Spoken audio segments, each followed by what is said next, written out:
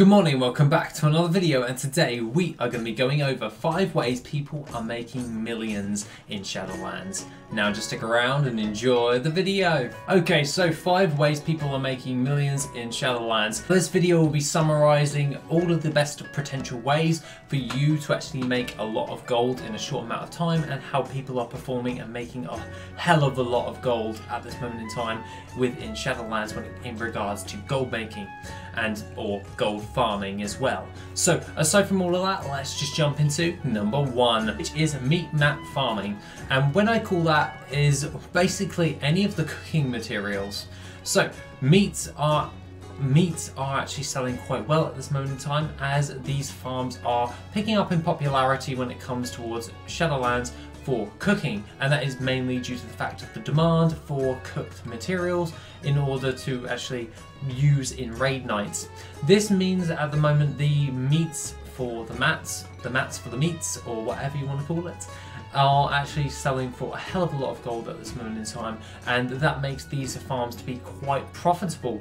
A person of note that's actually producing a lot of content in regards to this is Student.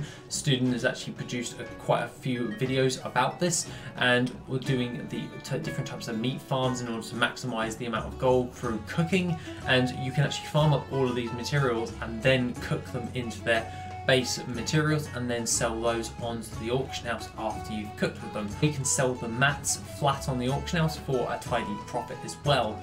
Aside from all of that, this is doing very well in the grand scheme of things, as cooked materials for cooking obviously are going to be in a very high demand as raids progress and dungeons and PvP actually goes about. It's going to work out really well in the grand scheme of things. I'm finding this to be a very good way in order to make gold at this moment in time, and highly recommend checking out these types of farms, as they're so profitable at this moment in time. It is beyond a joke. Other than that, let's move into number 2, which is crafted legendaries. Now, crafted legendaries can come from dual crafting, like leatherworking, tailoring, and all that jazz. So these ones are the crafted legendary little gears. Now they haven't actually been turned into legendaries yet, but this is like the base thing that you would want in order to craft your legendary. This can be a range of different types of eye levels, and predominantly the rank 1s are actually one of the fastest selling ones at the moment in time, and that's because they're most likely the cheapest, but they are very profitable to actually craft. Now overall these are doing quite well, and most people are actually making a hefty amount of gold by crafting these legendaries. The barrier to entry, however, is you need to be max level in order to craft them on that particular toon. So you need to level up your toons in order to actually start crafting these legendaries.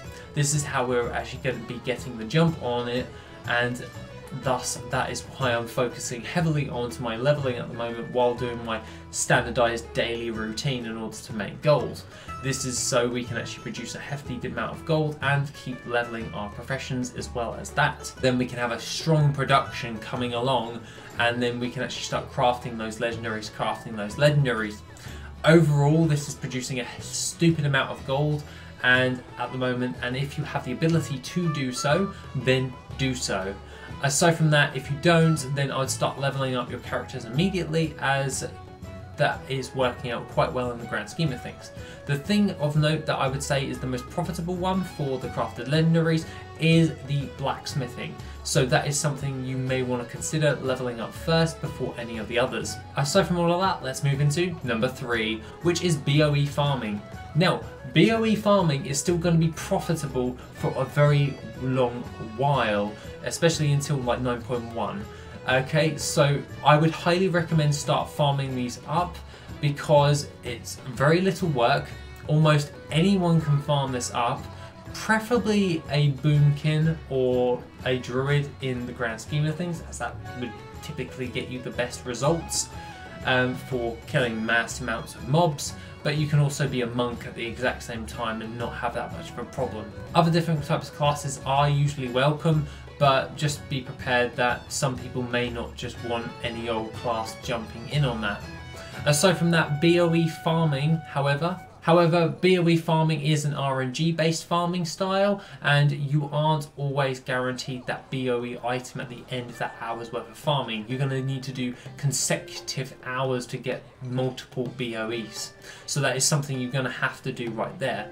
Alongside that, you do get a load of mats to go along with that, so it isn't a complete bust, and you can always make a stupid amount of gold when it comes towards your BOE farming. You can also fuse this BOE farming with a meat mat farm, as they come from mobs as well, and then you can generate a decent amount of gold as well as selling the meat mats or cooking them, and also farming up those BOEs. You can make stupid amounts of gold at the beginning of an expansion and following up to the point 1 of that expansion.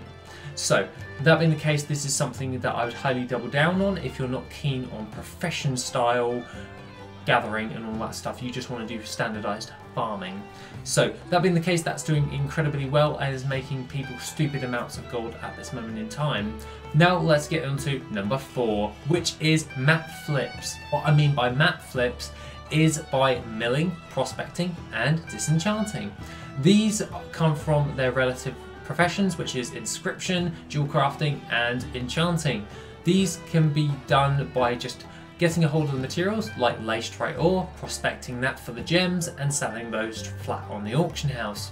Other things you can do is by crafting the cuffs with tailoring, and then disenchanting those with enchanting in order to reduce the cost of different types of enchants as well to actually maximize amounts of gold, or selling the mats flat on the auction house for a tiny profit. The other ones of note that actually are doing quite well at this moment in time is milling, and that is for milling Death Blossom in order to produce you a load of the different types of inks and or pigments in order to actually sell on the auction house. You can use this also in conjunction with crafting like missives and contracts in order to maximize the amount of gold you're actually getting.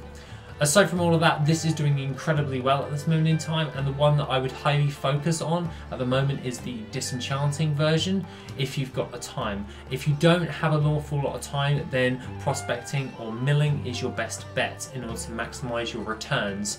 Aside from all of that, those are actually calculatable inside WorthIt for your server specifically. Just be careful on what pricing source you're actually using in your configuration for WorthIt in regards to your flipping. So that is just something you may want to consider moving forward. Aside from all of that, that's doing incredibly well at this moment in time, and highly recommend it if you don't have an awful lot of time to do mass amounts of farming.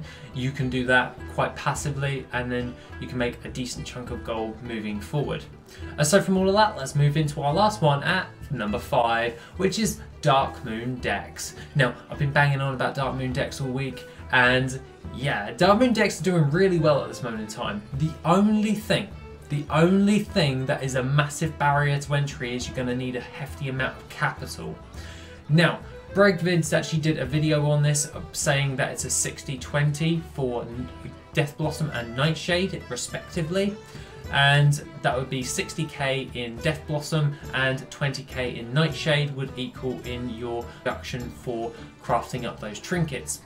You will need to actually scale this up as in order to actually craft your first initial amount of decks, and then you can pump in another 80k, 80k, 80k. You can see how this will add up in the cost to get started, and that is your barrier to entry. If you are not willing to invest that amount of gold into your Dark Moon decks, then I would suggest not doing this, but if you are, there can be stupid amounts of profit involved when actually doing this, and overall this will generate you with a lot of gold in the long run.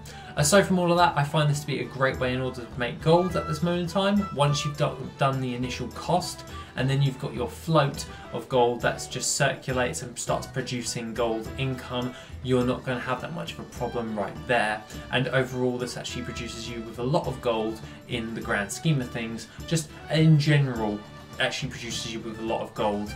And as they are eye level 200 trinkets, they're not going to stop the demand for those anytime soon. Aside from all of that, they do have a high cost because of their eye level and the cost of the mats at the moment. As mats start to drop in price, and they usually will, this will mean that the trinkets will become less and less. So I'd start watching your market if you are going to be getting into this, because you're going to have to be a little bit smart about it when it does start to drop. Know when to get out of the market when you actually are going to start losing gold. Aside from all of that, guys, that is pretty much all I have to say for this video for today. These are the 5 ways people are making millions in-game at this moment in time, and overall I find a lot of these farms to actually be quite good, or crafts to be really good, and overall I'd highly recommend doing some of those. Other than that, guys, that is pretty much all I have to say for today. Take it easy, and I shall see you in the next video, which will be tomorrow. If you want to support the channel and help make the channel even better, then why not check out the Patreon? Members get additional info, gold making resources, and Patreon specific content. The link is located in the description down below. Thank you and have an awesome day.